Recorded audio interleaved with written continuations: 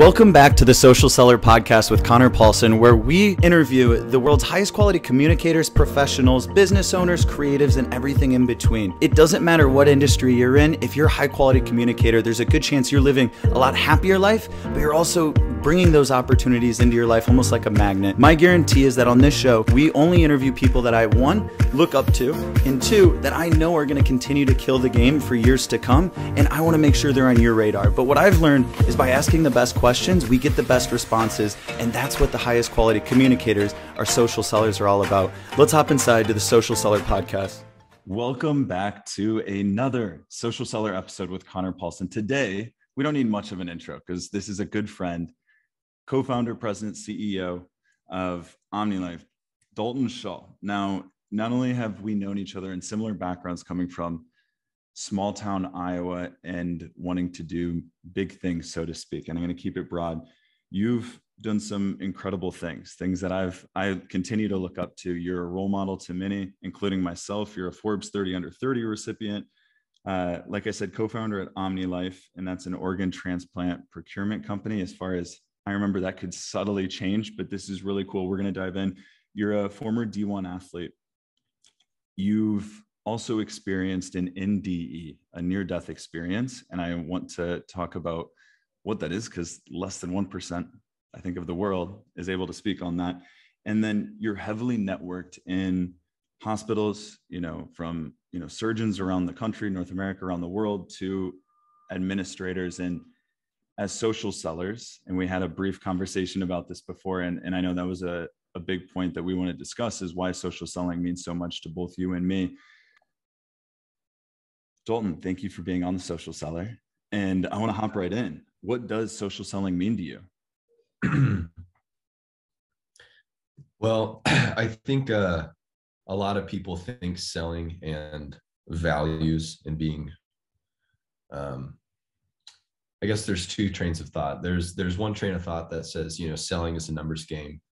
And it's values and profitability. When you think about growing a company or growing revenue in a company and selling product, those things are inversely related. And then there's another train of thought that, and I think it's kind of, what sales was and what sales is today. Used to have this,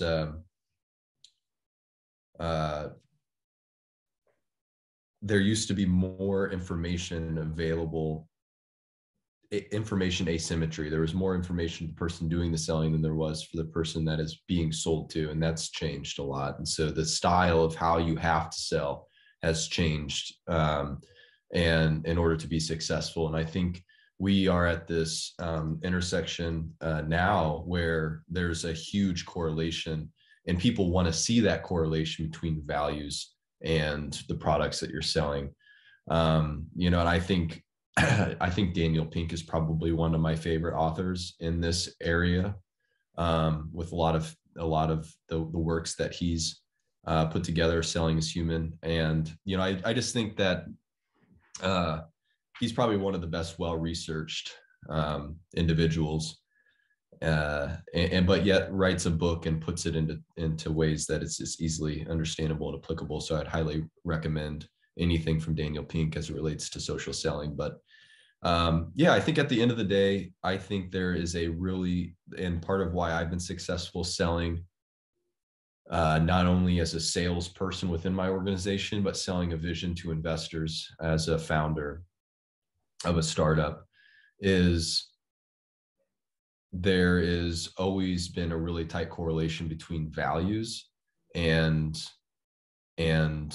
what we're selling and how we're going to be successful. And I think that's just, for me, I think social selling is about,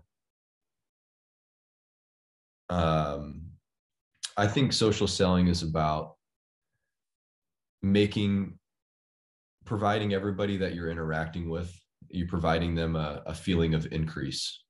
You're making them better, and you're also making the world better. And I think those three things are really important. I love that. And the baseline, and you said it right off the bat, Dalton, was, social selling is human, right? Yeah. And I love that you describe we're entering and we are currently in a different landscape than what sales is and what sales was. And you can view it as it's a numbers game. And that's how I viewed it early on.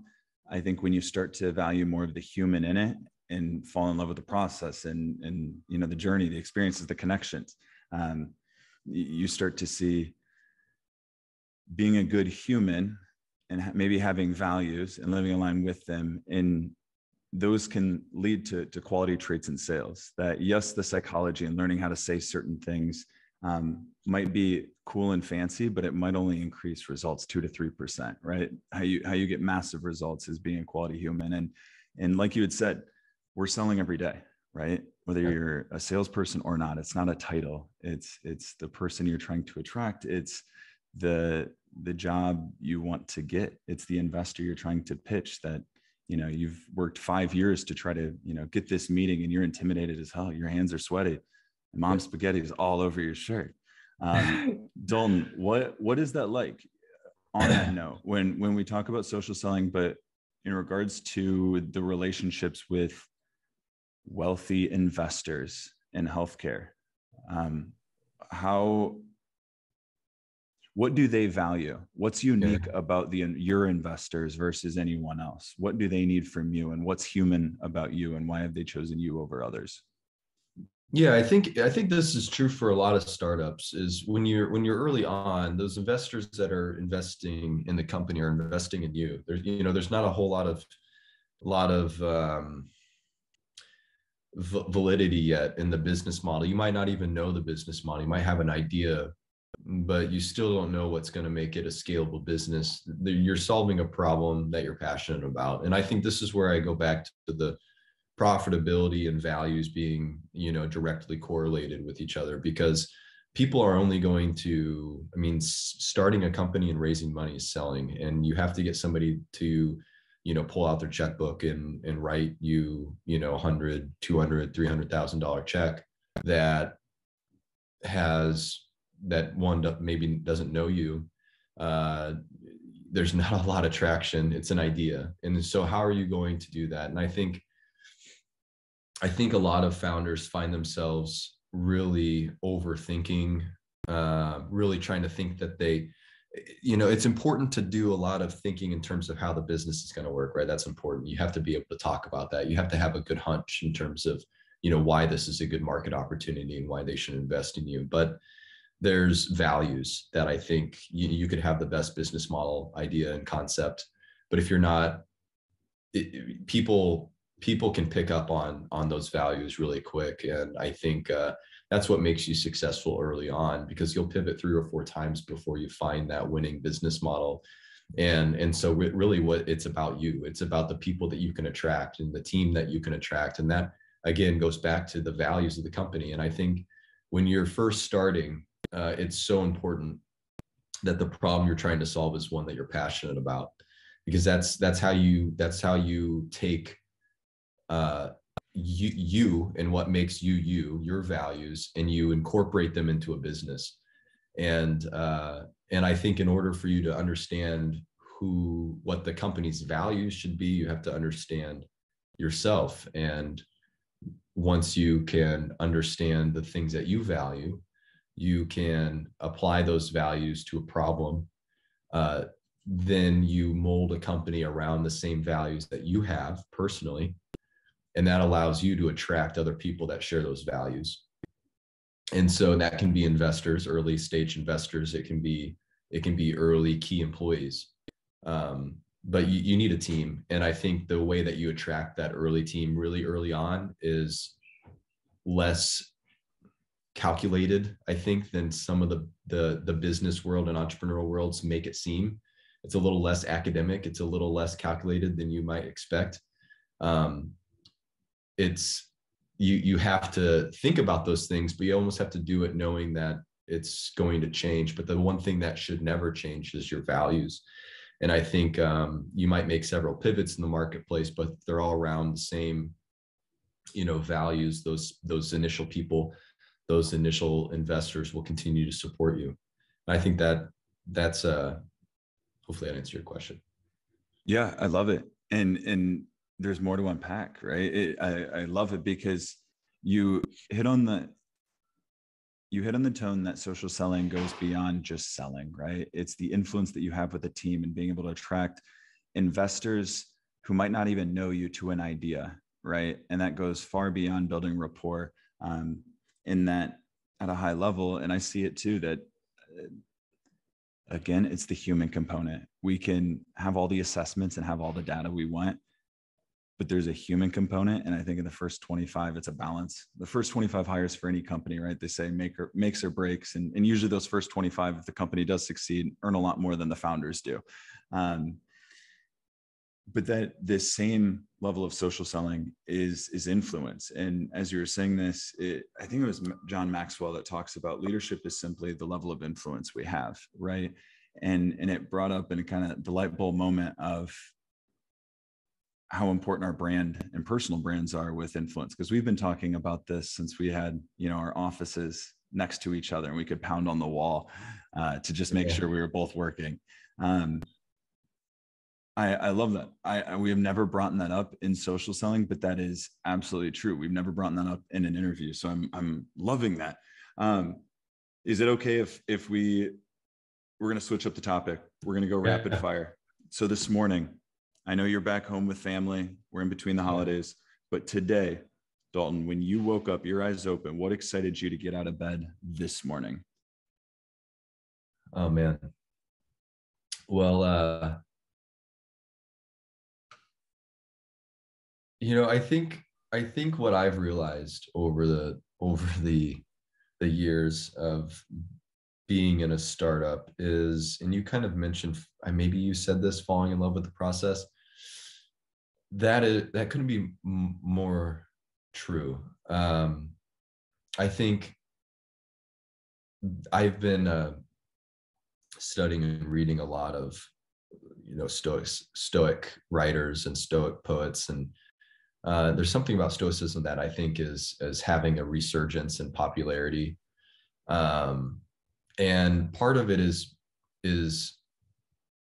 I try to live as much as I can like a stoic. In some cases, there's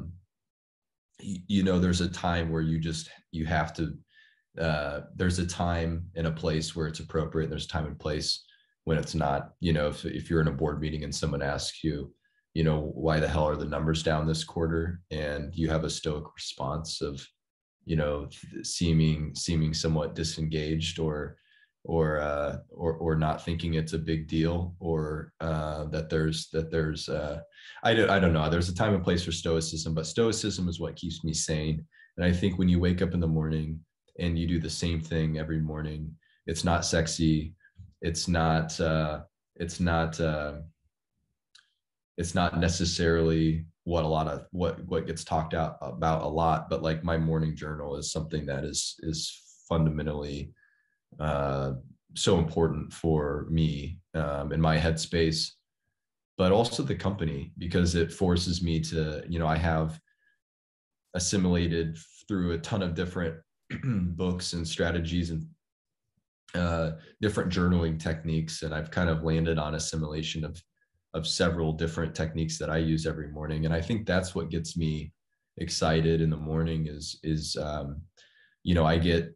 it forces me to be present. So I'll wake up and sometimes there's things on my mind. I'm thinking about, things that are, already starting stress. It's not that every day I wake up as somebody that's calm and collected and thinks about what I'm grateful for today and constantly living in the present. But when I do my journal, I am.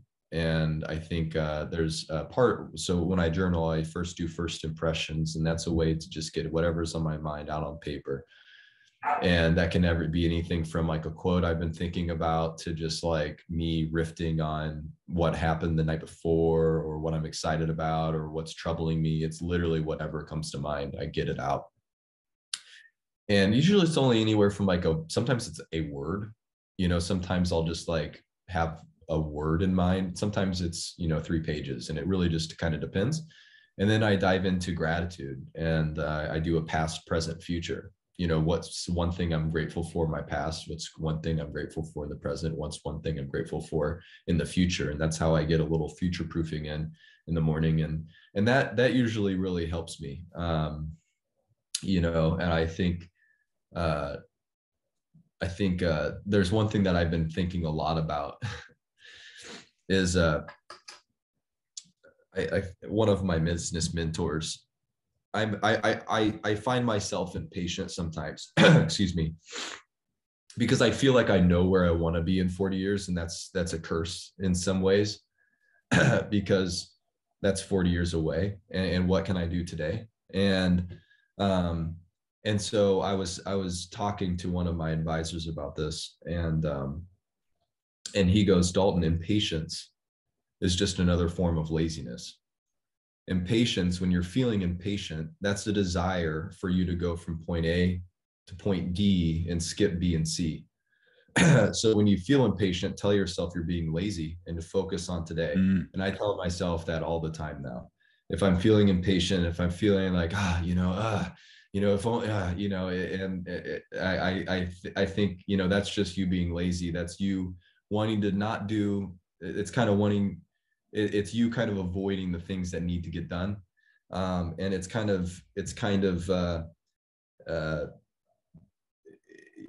laziness. And when and I'm not a lazy person. So when I tell myself that I'm being lazy, that really makes me say, you know what, no, I'm going to focus on today, and I'm going to keep focusing on getting first downs.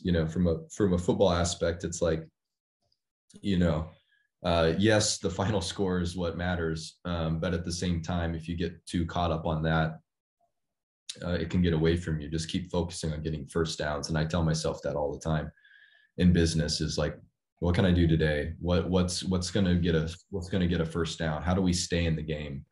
And to give ourselves an opportunity to win. I love it. Ton of value there. And what's funny is I actually had this as one of the topics that this was selfishly, I put it as last because I wanted to personally bring up. I know that you've been journaling actively for some time, and you and me both love biohacking. We love just accessing happiness, right? And being able to share as much love with the world through our companies, through the people we work with. It's fun. Now, I remember clearly when you and me, we got into entrepreneurship at pretty much the same time. And it was wild because remember Mike Finlayson introduced us. We were both hungry, and we'll talk about that in a little bit about what led up to that. But we both wanted to channel it, and we had this impatience like within ourselves, and we were investing in ourselves through self-development, but it was like, what's this next step? And then, fast forward, that same passion for self-development continues to accelerate excitement, and usually accelerates the company's trajectory, right? The leaders are usually a good indicator of the ripple effect the rest of the company will see.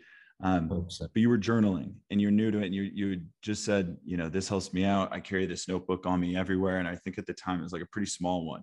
And I'd see you at times writing it all the time. And I was like, oh, okay, whatever. And I'd read a couple more self-development books, watch some YouTube videos over the next few months. And I'd realize, oh, it seems like a lot of successful people are doing that, right? So it's like, okay, Dalton's onto something. And I started doing it, but it wasn't something I could actively do consistently. And I'm happy to be able to share that now. It's been over the past year, it's been more consistent than ever before. So I love that you dive into it, and then you answer my question, because I wanted to dive into what those techniques were when you journal. We have a lot of similarities there. For me, I do it before bed, and it's kind of the outlet, getting out of my mind. I like it for you because you're using it as a primer for the morning. So are you rolling out of bed doing that first thing? Yeah. So journal is number one. Yeah. So I have a, it depends. Excuse me. So, I'm a morning person, and this also goes into Win. It's a book called Win. I think Daniel Pink also writes that book. But anyway, I'm a lark. So I get up early in the morning, and that's where I have kind of my cognitive peak. And so for me, journaling in the morning is really important, and is something that I feel awake and ready to do every morning.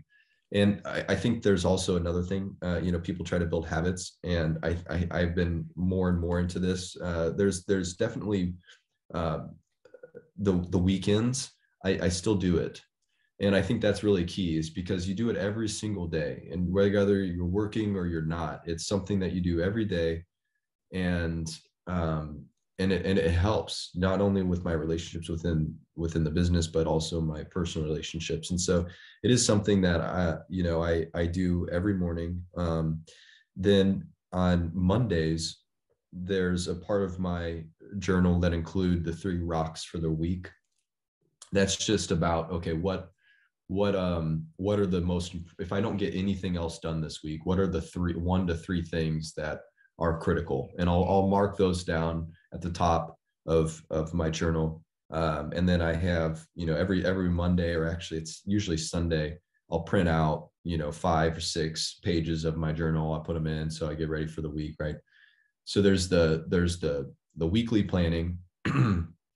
And that takes, that forces you to think a little bit about, what you're going to work on this week. And I think that's really important, to step out of the whirlwind of the day to day, and to kind of think about what is most important for me to do this week. Not working in the business, but on the business, right? The 80-20 rule of that as founders, especially. Correct.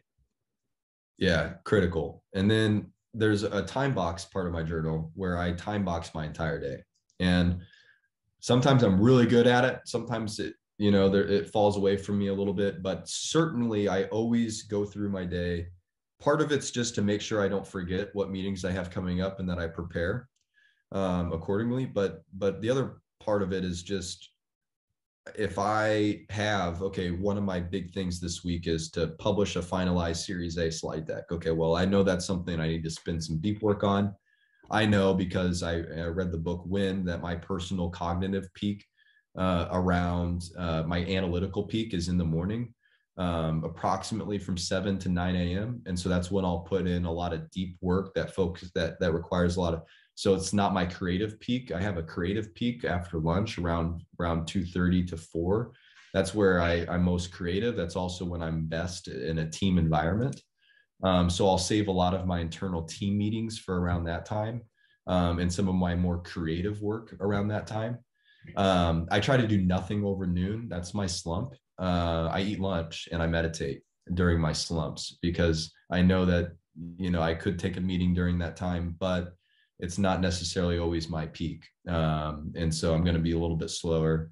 I'm not going to perform as well. So there's these, timing is everything. Timing is huge.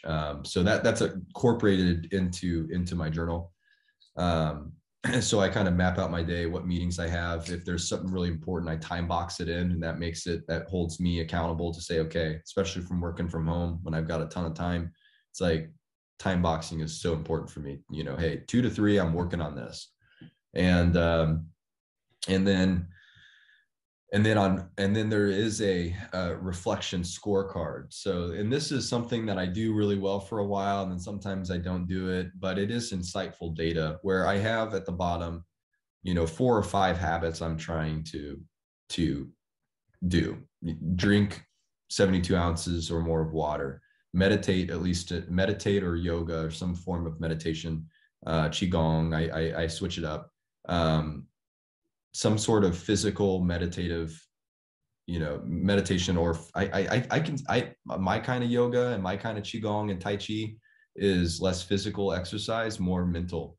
So I do, when I do yoga, it's very slow. It's a form of meditation for me. So I have to get an hour of that in. And that is so critical for me and my sanity, is some sort of, and there'll be days where I'm like, I'm too busy to meditate, and I'm always glad after that I did it. And so there's like habits like that I'm trying to do. And then there's like these, like, who does Dalton want to be? Like my values, right? And I have this little value scorecard, was like, did I leave an impression of increase with everyone I interact with today? And that's just something that I've always told myself, like, when I met with somebody, did I inspire them? Did they come away from the interaction having learned something and or valued the interaction? So providing a level of increase. There's was I like a leader today? And there's so on my habit, it's either yes, no, I did it or I didn't. On the values, it's a 1 through 5. So how did I do on that? How did I learn? Did I attain new management skills today? Did I self-educate? 1 through 5, and then I'll tally up that score. and I do like in my particular scorecard, there's a total of like 25 points. A perfect day is 25 points, and I'll just see, okay, where was I? And I'll try to do, and that's kind of how I end the day. And I'm an athlete, so I'm competitive, and I try not to be competitive because I'd rather be creative, not competitive. But those are, today was a 20 out of 25, and I'll track that. Excuse me. I love it, man. And you're very disciplined. I love it. And that to optimize and to better these things, you have to track it, right? And as humans, we love pattern recognition. And when we start to twist it's hard, these levers, right? And it helps. It's a lot of work. And that's why it's not for me something that I end up doing every single day. Sometimes I forget. Sometimes I just don't have the time. Sometimes I just don't want to do it. But I notice that when I'm doing it consistently, I can compare the results. And that's the other thing, how do you know? You might be spending a lot of time like, hey, I need to run an hour a day or something, right? You might think you have a habit, you have something that you want to do that's going to be important for your performance, but until you measure it, how do you really know if it's going to help you? You might have picked it up somewhere that, Jeff Bezos, does like, an hour of hot yoga every day. I mean, I'm just making this up. I have no idea what he does, but okay, now I'm going to do an hour of hot yoga because that's going to make me Jeff Bezos. And you might realize that doing an hour of hot yoga is not what helps you. So until you track those habits and are they really, if I do them consistently, is it producing results? How do you know? So that's how I thought of it when I kind of first did my scorecard, is how do I keep myself accountable? But then how do I know that the habits I'm spending so much time to form are actually good for me? And so anyway, that I think tracking your performance, and then and as a CEO, tracking performance is difficult in some ways.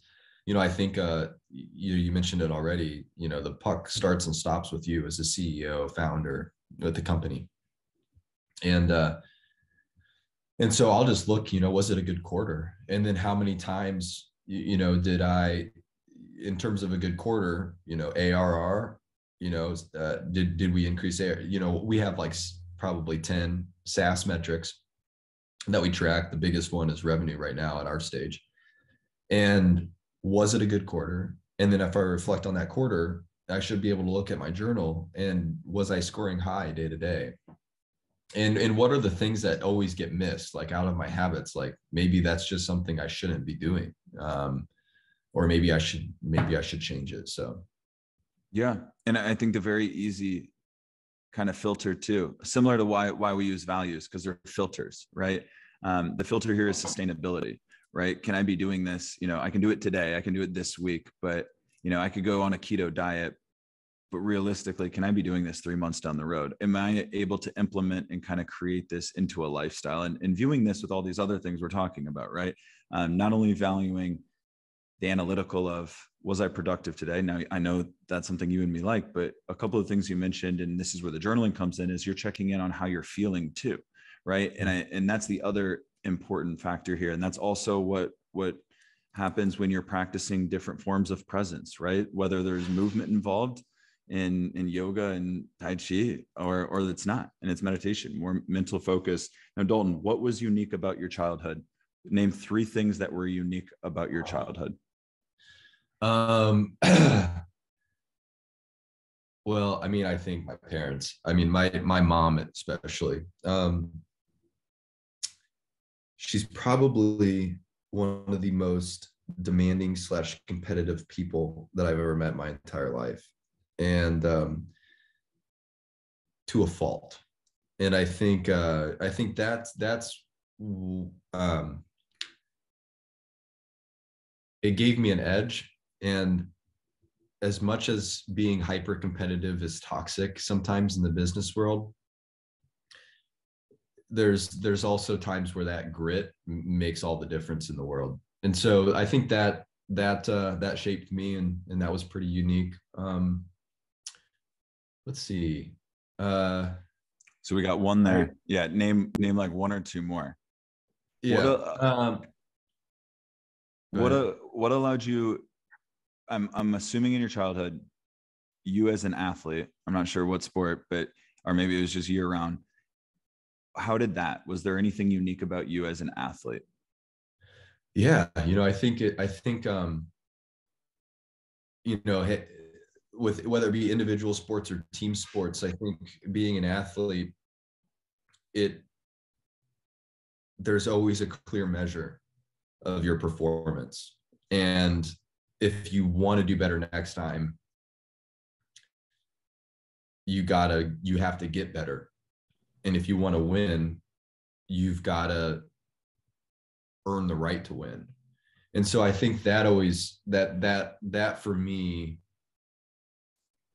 I think being an athlete gave me a lot of sense of ownership. And I think that ownership is really important in business and in life. What sport? I know you continued to play football after high school, but was that from an early age, was that your favorite sport? Yeah. I think it started to become a bigger. Yeah, football was always huge in my family. When I was born, I was blessed to the football gods. My grandpa took me out in the middle of the football field. I mean, it was like we were nuts about football. It's changed a little bit since after my accident, actually, but yeah, football was always huge. Track. What was your dream? What was your first dream? What was your biggest dream once you freshman year? So describe, how bad did you want that feeling? Like really put yourself back into that. Like how bad did you want to be in the NFL? What were you willing to give up? Everything. Yeah, I think that was my North Star since I was a little kid. Your first dream? Like the first one that you took 100%. Consistent. Yeah. Calculated 100%. action. Be in the NFL, and I think I naturally just, I remember people I had a lot of respect for. My grandpa, who was a football coach and announcer and analyst, and like he really knew football well. And I remember him saying, what do you want to do? And I said, I want to play in the NFL. And he was kind of like, yeah, like that's not a very, likely outcome. You should. And I never really thought about it like that. I was just kind of knew, like, I'm going to go play in the NFL. I mean, period. Like, that's just, it's not if, it's just a matter of being consistent and patient and keeping myself in the game, keeping myself to have the opportunity to eventually do it. So yeah, there was everything I did was around that. Even growing up as a little kid, I'd have my favorite players, that I idolized, posted all over my room, and I'd have a Lombardi trophy because I wanted to win a Super Bowl. I didn't want to just go in the NFL. I wanted to win a Super Bowl. And I think I had, just from a little kid, I've always had these vision boards and surrounded myself with people that, had done it. And I wanted to do it. And I would copy and model myself after these athletes, anything that they did. I remember Tyler Sash, God bless him. He was from my hometown, and I remember him playing high school football and then had an amazing career at Iowa and then in the NFL. And I remember just anything he would do, I would do it. I would just absorb it. I would watch him. From how he drank the water out of the water bottle to like how he walked, or how he held his, how he stood on the sidelines and held his helmet, like everything myopically detailed, I would copy. And I think that's what made me a good athlete too, is because I was just like, I wasn't the most talented, but I was a really good copier. Like I would just watch somebody and copy it until I got it nailed down. So I would surround myself with the best athletes or model people, how I would want to play. And I would just try to copy and analyze everything. Like when I was at Iowa, and unfortunately I got injured early due to an accident, but Chad Greenway, was my guy. Like I everything about how he played when he was at Iowa, I would just watch tons of film on Chad Greenway, and I would try to do things he would do. And I think that was just, yeah. Damn, I love it. And I could feel it, man. I could feel it. And with that, I'm going to fill in the gap and bridge it. You were definitely, my guess is from small town, you were definitely well known. And then to get an offer, you know, multiple offers, but then to go to play and become a Hawkeye and play Division I football. And, you know, you were a linebacker. And what's wild is I don't think I ever met you. We didn't meet until after, you know, what we're about to dive into. So, and I really wanted to set it up so people understood the context for how much you want it. Your life was dedicated to it. And there's a few athletes out there. One thing that I love that you mentioned that separates you and me is, you know, I was a quarterback. My dream was to play in the NFL, but my dream was not to win a Super Bowl. And that is just that little, it seems so minuscule, but I see how much gravity that can hold. It's a whole nother level of how you're going to show up in the gym and how you're going to show up, because how we do anything is how we do everything. Right. Can we talk about, you know, so you get onto the team at the University of Iowa. What, I mean, I'm sure that feeling was unreal. Just lead us up to the day you're on the team, you've gained the weight, and then what happens this day that ends up changing your life?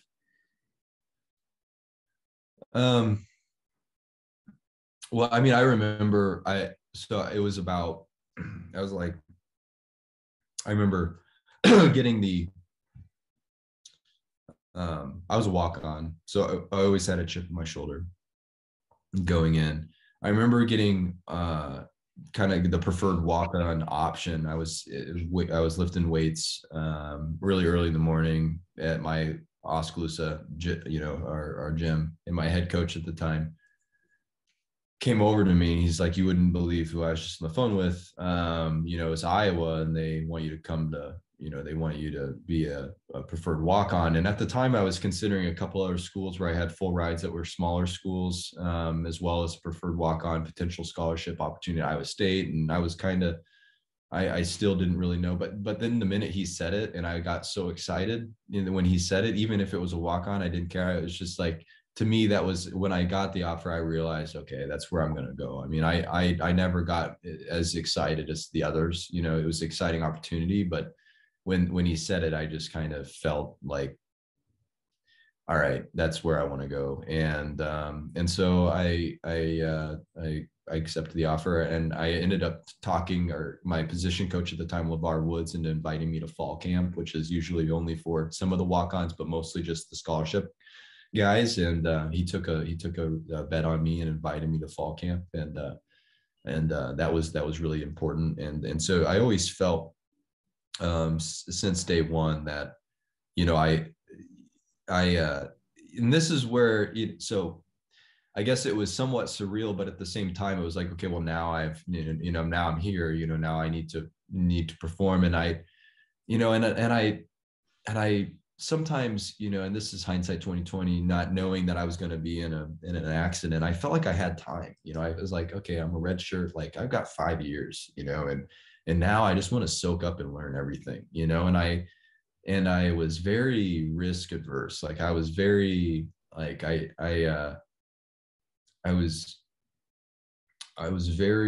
felt like I was holding back a little bit because but that might just be, you know, now, you know, in having my career end early, I wish I would have just went, you know, balls to the wall from day one. But for me, it was just one of those things where, you know, I wanted to soak in everything, and I wanted to learn the game. I wanted to study the game. I wanted to be, you know, I was very academic about it, I guess. And yeah, you know, and I think I learned so much from being at Iowa. You know, I think there's a lot of people that, you know, the coaching staff and other players, you know, I'm still friends with to this day. And so, yeah, I think that shaped me into somebody that had, you know, always had good work ethic, because my mom in high school, but that was kind of another level of responsibility that that I picked up while at Iowa. Yeah. And what happened the day? Can you describe the accident just for anyone? My job is to make sure that Dalton Shaull is on everyone's radar that doesn't know Dalton yet. But I know this is just a wild story. And this is something that happened to you. Most people wouldn't live. Yeah. Were you were leaving practice or headed to a practice? What happened? Yeah. In fact, it was, yeah, you know, I don't, it's kind of wild. I had one of my best practices ever. You know, it was just one of those days where I was just in flow. And I remember being in flow. I remember being like, you know, several coaches calling out, you know, it was during conditioning. I was just smoking everybody. And I was just like, you know what, like, it's time to go, you know, it gets time, like enough, kind of hold the, you know. And so I just remember having a different mental attitude, which is kind of ironic, I feel like, because I had no idea in about 3 or 4 hours I'd be kind of on my deathbed, if you will. I left practice. I turned on to the highway, and you know, that's the last thing I can remember. I know what happened because of the reports, but also there was this nurse who's now a good friend that saw the whole thing that I met up with afterwards, kind of explained to me what happened. But yeah, no, I woke up in the hospital later that night and saw my whole family and everybody's crying, and I was like, man, what the heck happened? I had a number of injuries. I had a rod through my leg because I had shattered the right side of my pelvis. And so there's this big bar sticking through my femur, and there's blood everywhere. And there was some doctors working on my head and in my face, because I had facial reconstruction on my forehead, on my nose. My nose had gotten ripped off. And so I definitely could feel a lot of that. I couldn't see it, but I could feel a lot of blood everywhere and a bunch of doctors in your face. And then I remember my mom being there, and I went to give her a hug, and my arm wouldn't move. And that's when I was like, okay. I thought, honestly, you know, just the drugs or something, you know, like my arm was just numbed up. And I was like, I can't move my arm. And I just remember one of the nurses being like, well, you should be able to, like, that's kind of weird. And I'm like, I'm telling you, I can't move it. And so then they took me into scans, and they told me that I had torn my brachial plexus, and that they didn't really know the extent of the nerve damage, but they knew it was enough that I had full paralysis, so I couldn't feel it or move it. And that's when it's really started hitting, you know, that like, okay, like my body's definitely different, and it may always be different. You know, I kept asking and telling people, you know, make sure you tell Coach Doyle and, you know, Ferentz that I wasn't going to be able to make weights tomorrow morning. You know, I was very concerned about being on time for weights. And they're like, oh no, you're good, dude. Like, you know, we you know, and actually Coach Ferentz and Doyle and everybody came to the hospital. But, you know, I think for me, it was just kind of one of those things, like, I'll be back. You know, this is just kind of a momentary, you know, like, you know, setback, but, you know, that's what makes you stronger, and I'll be back, watch.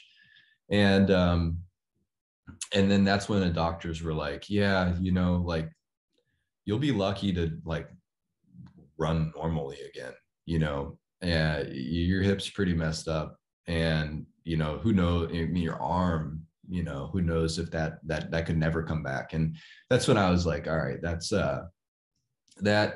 that to me was kind of and then I think the other thing that really set it in is like all of my teammates coming in and just seeing them cry when they saw me. That's when I knew it was bad. But damn. And I remember when we were together and you showed me, like, from the reports, like what had happened and what they explained, and you know, someone hitting their brakes, and you're on your moped, which every Iowa athlete, I feel like, is riding, and you went through the back window of like a van, and your shoulder hit the steel like beam of a vehicle. And so Not to go into any more detail, but it's such a low point, and I love that you can share it with the conviction, the confidence, and see it for what it is and how it's built you, that it really was a growth opportunity. And in future interviews, I'd love to dive into that more, because just now I remember some of the thoughts when you were really, really low. And I know we don't have time today, but I'd love to dive into those. And like, this is all gone into what has created, the Dalton today, and how you've been able to channel it to social selling and leading a company, Omnilife, and you and Eric and the rest of the team, and doing, real awesome work. And what are you most excited for Omnilife going into 2022? Oh man. Perfect market, perfect team, perfect product. Kind of all these things, all this hard work over the past 5 or 6 years are really starting to come together. So a lot of growth. I think it's just a stepping stone, for what Omnilife could be. It's definitely a care coordination communication platform now, but the future of whether it be Omnilife or another company is the future is really being a platform for Transplant 2.0, the transplant of the future, where the entire system of donation and transplantation isn't centered around a donor, but it's centered around regenerative medicine. It's centered around personalized medicine, where we'll be growing organs for people, and there will need to be a platform that matches and is basically the Amazon.com for engineered organs and tissues. And that's what I want to be part of. That's what I want to do. So I know that so what I'm excited about for 2022 is rocket ship growth. Doing a Series A, putting some serious money into the company to further grow it, is all on the in plans for 2022. But just knowing that we're building something that is so much bigger too, at the same time, and being patient for that next part of the life cycle of Omnilife, or if that's another company, whatever the future holds, that's something we're working towards. Is we have a really big vision. I love it, and I know you do, and I know you guys have the work ethic to go along with it. Do you have one more book recommendation that really excites you, or any of the social seller listeners that you'd recommend? Oh, that's a tough question. I have so many books.